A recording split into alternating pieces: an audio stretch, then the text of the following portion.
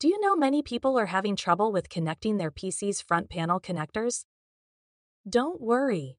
In this video, we'll show you how you do this. Let's start. Step 1. Locate FPANEL. Locate the FPANEL header on your Gigabyte B450M DS3H motherboard. It's where you'll connect all your system's front panel connectors. Step 2. Identify connectors.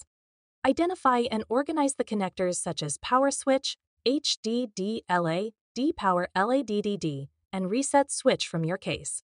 Step 3. Connect power switch. Connect the power switch to the designated pins on the FPANEL header to enable system power on and off. Step 4. Insert HDD LED.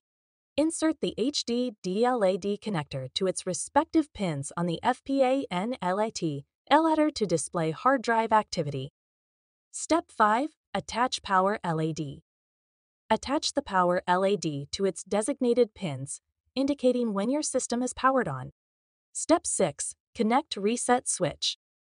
Finally, connect the reset switch to the respective pins, allowing system restart functionality from the case's front panel.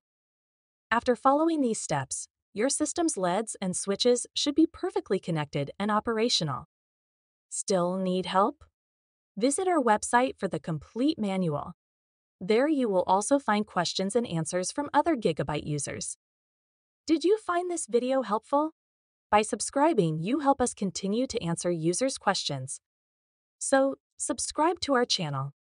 Thanks for watching, and see you in the next video.